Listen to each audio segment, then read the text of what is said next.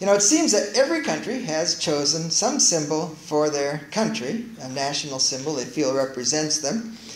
For example, our flag. Now, what would you say is another symbol of our country? The eagle. The eagle. Yeah, the bald eagle. Israel also had a cherished symbol that represented him. Do you know what it was? The vine. A major clue at the opening, right? Yes. Yes, I didn't mean the menorah. I thought maybe somebody would say the menorah. But no, it's the vine, a grapevine.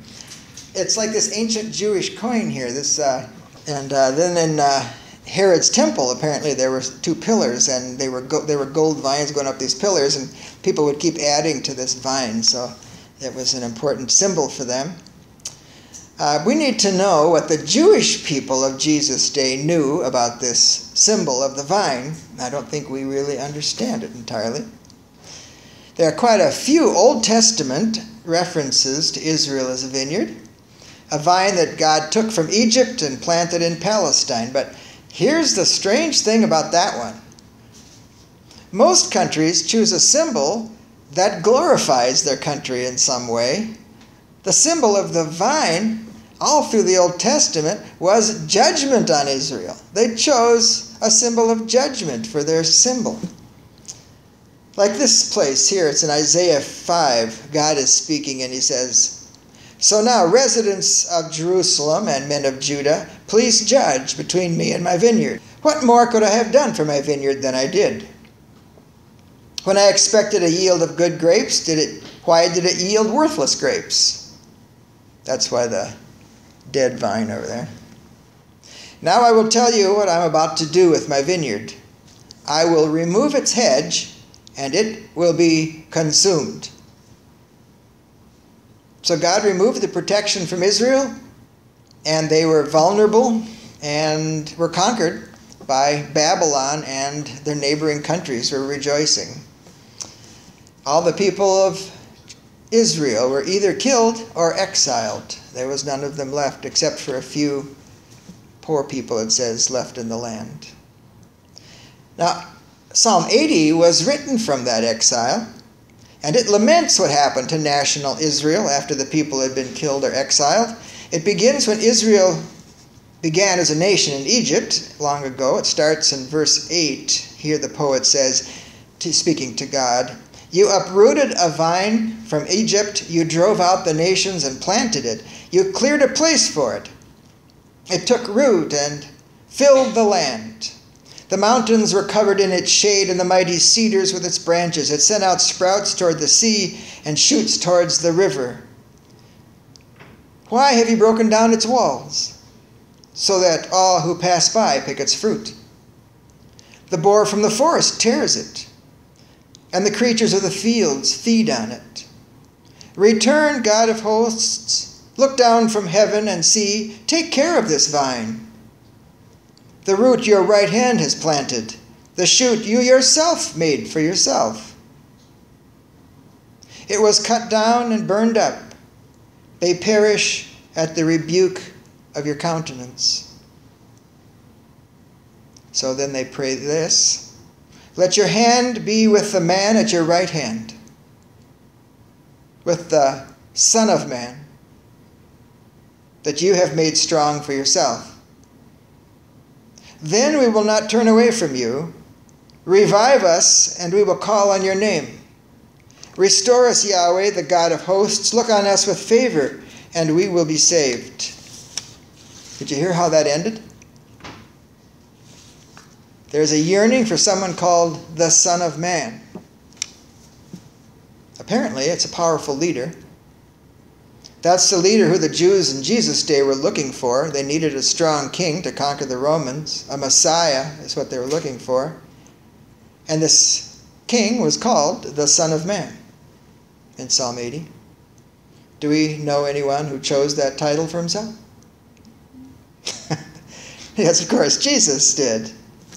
So now, with that national symbol of the vine and this coming leader, the Son of Man, in mind, let's read that first verse of chapter 15.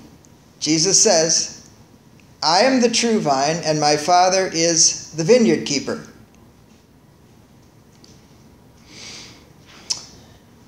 Doesn't sound like much. But this is an explosive statement. It was enough to get Jesus killed right there. We don't really get it.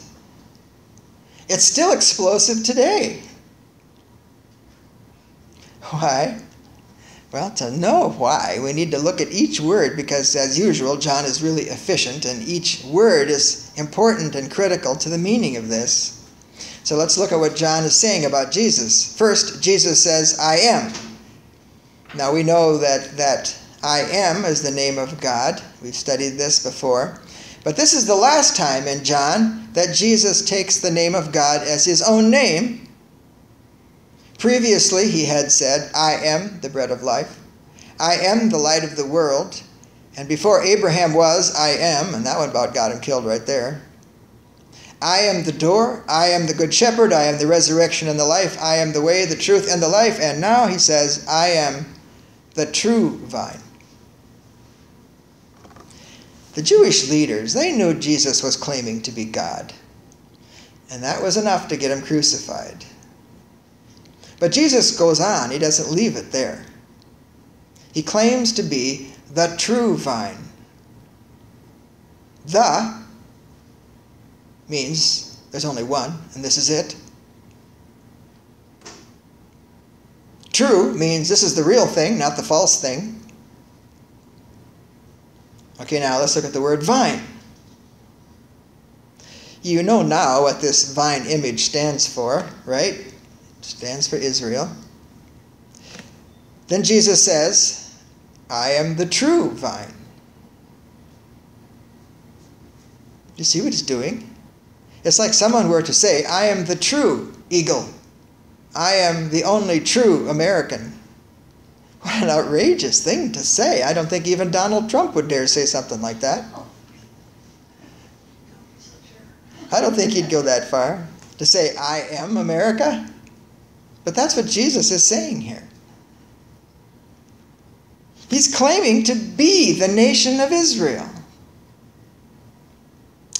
I am the true nation of Israel. It's like he's dismissed the entire nation of the people in the land and replaced it with himself. He's saying, in essence, they are false Israel, and I am the one and only the true Israel. In essence, what he's saying is, I, God, have replaced Israel with myself. You can see how explosive that is. Honestly, the miracle of the New Testament is that anyone followed and trusted Jesus. Because the things he said were so outrageous. And yet thousands of people followed him. He must have been some kind of man. He was the Son of Man. And those who God had chosen recognized him as their Messiah. And still do today. So, now that we know what Jesus meant when he said, I am the true vine, we should look at the second part of the verse where Jesus continues, authenticating what he just said. He says, and my Father is the vine keeper. Jesus is saying that his authority to make his claim comes from God himself. God has planted him as the true vine, the true Israel. And that means he claims that God has ordained that the false Israel has been replaced. Jesus is now God's true vine, the true Israel. Is it any wonder they killed him? This has enormous implications even today. And it had tragic consequences through history because of terrible misunderstanding of biblical interpretation.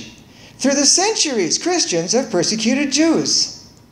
They called Jews Jesus killers. This horrible misunderstanding culminated, as we know, in the Holocaust or World War II. Yet, Jesus and all the writers of the New Testament certainly never had anything like that in mind. It never entered their head that Christians, followers of Jesus, would persecute Jews. Instead, Paul said he was even willing to sacrifice his own place in heaven and at the side of God if he could save the Jews. That's a Christian's response to the Jews. So how are we supposed to understand this verse? If Jesus is Israel, then who and what is that nation over there on the Mediterranean, calling itself Israel? What should our response be to Jesus' claim and the teachings of the Old Testament regarding the Jewish people and all those prophecies, those promises to Israel? What do we make of all that if Jesus is the true Israel? The nation of Israel does exist today, obviously. It's a tiny, tiny little country. It's our closest ally in the Middle East and the closest thing over there, the closest nation over there to a democratic government. Our nation is correct to protect this tiny country. It's surrounded by its enemies who have sworn to destroy it. The United States and Europe are a hedge around this little country. And of course we have their back, even if we don't agree with all their policies regarding Palestinians and whatever. But here's what I think, and I think this is in the New Testament as well. I don't think that nation is the Israel of the Old Testament prophecies, or even the New Testament. How can I say that? Well, it's kind of obvious when you think about it. There's no king there. There's no great king. There's no Jewish temple. There are a lot of people there who are citizens of Israel who aren't even religious. It's basically a secular democratic country. And you remember, Jesus did tell Pilate that his kingdom, the Messiah's kingdom, is not of this world. Yet, because of misunderstood biblical interpretation from, well, it started in the 19th century and came into the early 20th century, up to after World War II, and these misplaced religious commitments, Christian Zionists have helped unleash massive injustices over there in modern national Israel. Now, here's an important comment by one of my commentators, Gary Burge. We may not like hearing all this because it's kind of counter to what we hear on, I don't know what, fundamentalist radio or whatever. Here's what Gary Burge says, and he's an evangelical conservative commentator. He says, "Today, Palestinian pastors plead with Western evangelicals to recognize them as brothers and sisters in Christ and to see that because of Israel's territorial religion, their people are suffering by losing land and becoming refugees and being imprisoned. We really have to look at this square on. What are you supporting if you're supporting Israel as a Christian Zionist? A Christian Zionist, of course, is someone who believes that God has ordained that country as the biblical Old Testament Israel.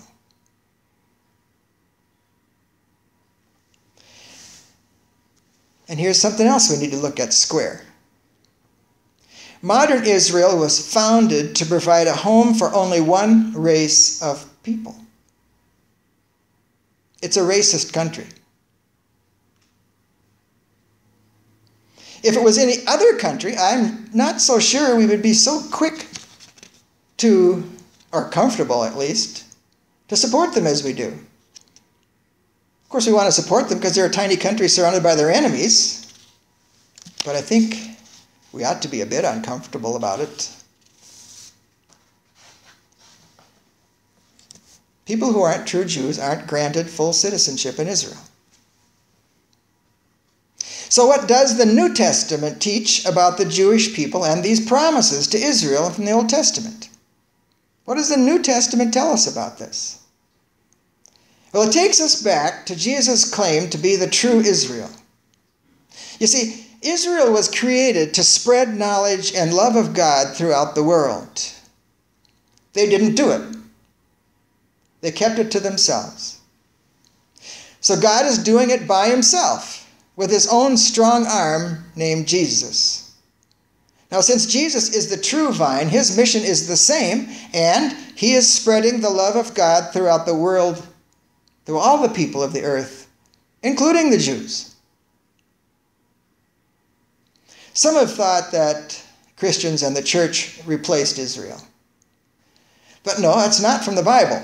The church did not replace Israel.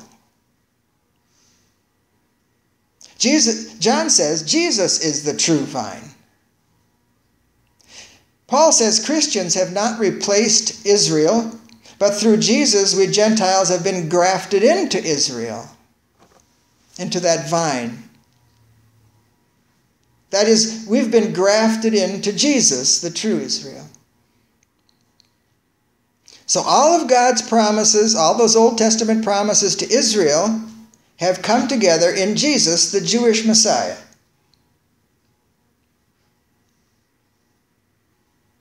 So we simply cannot allow ourselves to forget that Jesus is Jewish.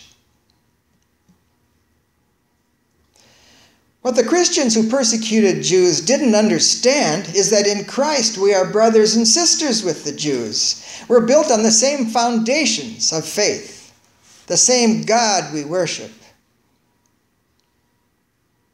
When a Jewish person comes to believe in the Messiah, they have come home to true Israel. Paul even said there's two Israels. There's two kinds of Israelites, one false and one true, and the true ones are ones who've come to recognize their Messiah. Paul says that. He also said in Romans 11:15, "For if Israel's rejection of Messiah Jesus brings reconciliation to the world, what will their acceptance mean but life from the dead?" So for the authors of the New Testament, then, a true Jew and a true Christian are the same thing.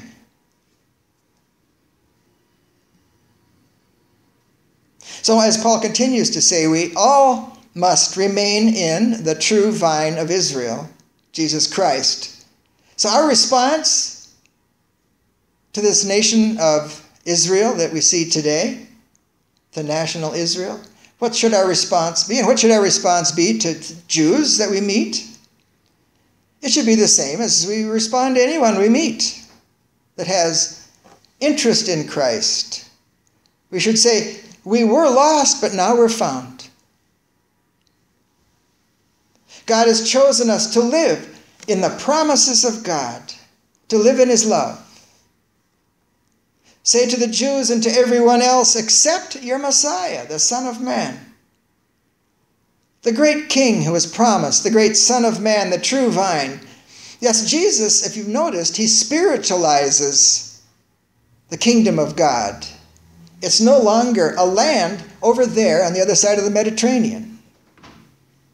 Jesus changed that definition. It's not about land. Jesus brings his heavenly, eternal kingdom into our hearts.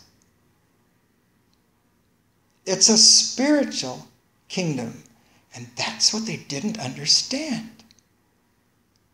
And they still don't. It's a spiritual kingdom. As Paul says in Romans 10:13-15, everyone who calls on the name of the Lord will be saved. But there's a problem with that, you see. How can they call on him if they haven't believed in him? And how can they believe without hearing about him? And how can they hear without a preacher telling them? And how can they preach unless they are sent? As it is written, how beautiful are the feet of those who announce the gospel of good news. For that reason, God has been calling Messianic Jews to Israel. He's been calling them to national Israel. They emigrate from the United States and all over the world to become citizens of Israel. Israel isn't real happy to grant Messianic Jews, who are Christians, that's what a Messianic Jew means. They're a Christian Jew who believes in the Messiah, right?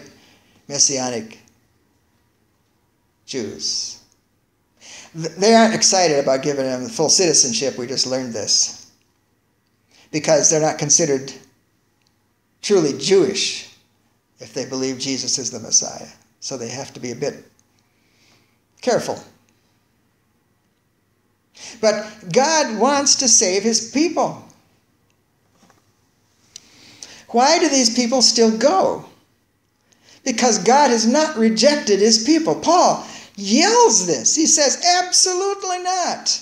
God has not rejected his people whom he foreknew. By their stumbling, salvation has come to the Gentiles to make Israel jealous. Now if their stumbling brings riches for the world and their failure riches for the Gentiles, how much more will their full number bring? It'll mean life from the dead, Paul says. Through the true vine, Messiah, Jesus himself, God. Just as he promised the Jews in the Old Testament, so he is doing. We see it in the 2nd chapter of Acts, after Jesus rose from the dead, you remember? Rose into heaven, and Paul was preaching to the people. All these people who had witnessed Jesus' crucifixion and probably even witnessed people coming out of their graves. It said a whole bunch of them came and were walking around Jerusalem. These same people Peter is preaching to, and he says, repent and be baptized, each of you, in the name of Christ Jesus for the forgiveness of your sins. For the promise is for you and for your children and for all who are far off, as many as the Lord our God will call. And in many other words, he testified and strongly urged them, saying, be saved from this corrupt generation. Be saved from this false Israel that will be judged. And they were judged in 70 A.D. Those who accepted his message were baptized. And how many were there? These Jews who had been implicated in the crucifixion of Jesus. How many were saved that day? 3,000. They knew what they'd seen. So even though they were implicated in the crucifixion of Jesus, they're forgiven just as we are forgiven. And Paul wraps it up in Romans 11:33 to 36. Oh, the depths of the riches, both of the wisdom and knowledge of God. How unsearchable his judgments, untraceable his ways. Who has known the mind of the Lord? Who has been his counselor? Who was ever first given to him that he should be repaid? For from him and through him and to him are all things. To him be the glory forever. Amen. Now you know what the true vine means.